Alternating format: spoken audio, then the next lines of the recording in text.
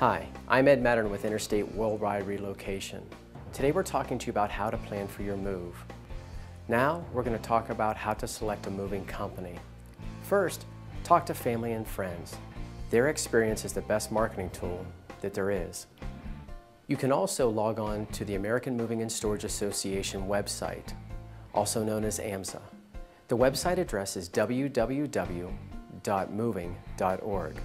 On the website, you will see the members of the American Moving and Storage Association. These members are professional relocation and moving companies. Their focus is customer service and satisfaction, and they adhere to specific standards set by the American Moving and Storage Association. Next, you want to contact local moving companies, approximately 4 to 6 of them. The information you're looking for is that the company is insured, bonded, and what professional licenses or certifications they may have.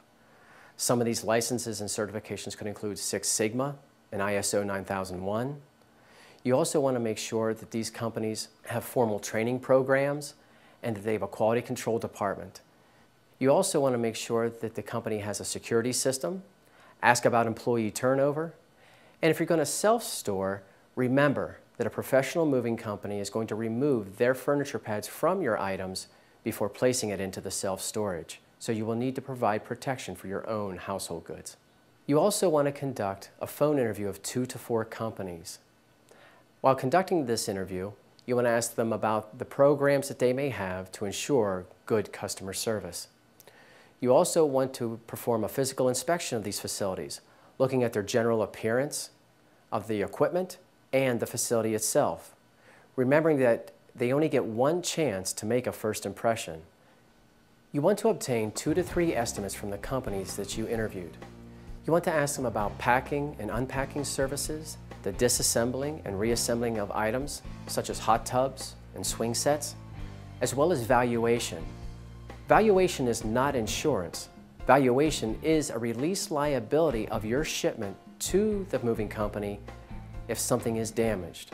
It is important that you have a clear understanding of valuation, what it covers, what it is, and what it is not.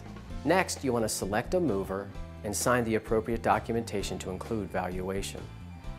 At this point, it's good to begin making written notes of questions you may have for the estimator regarding the relocation process, the disassembling and reassembling of items, pricing, whether it's fixed, not fixed, or a not to exceed price. Up next, we're going to tell you what you need to know about your move 2 to 4 weeks out.